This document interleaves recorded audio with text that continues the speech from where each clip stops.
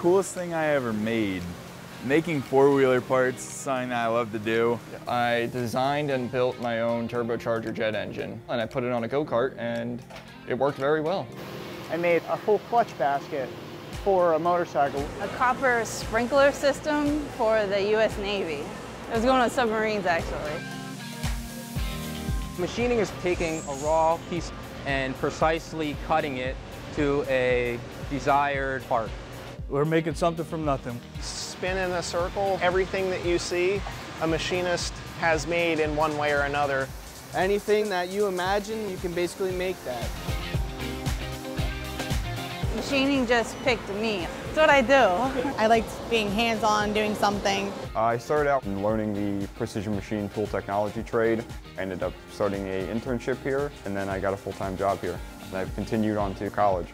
I started off going to a trade school in high school and then ended up getting here about 6 years ago.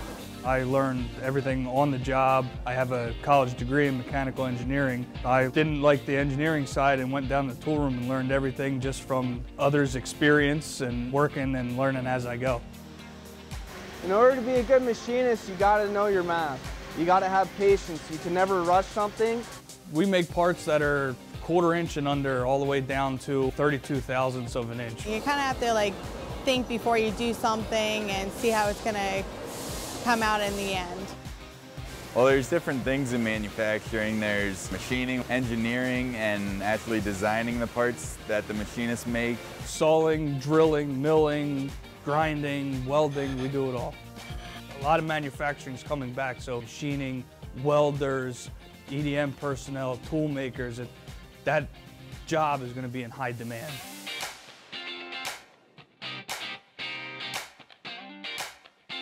If you like designing or making things, I would highly recommend it. I'd say don't be afraid to go to Votech. Don't be afraid to go into manufacturing. I think you'll have a lot of fun.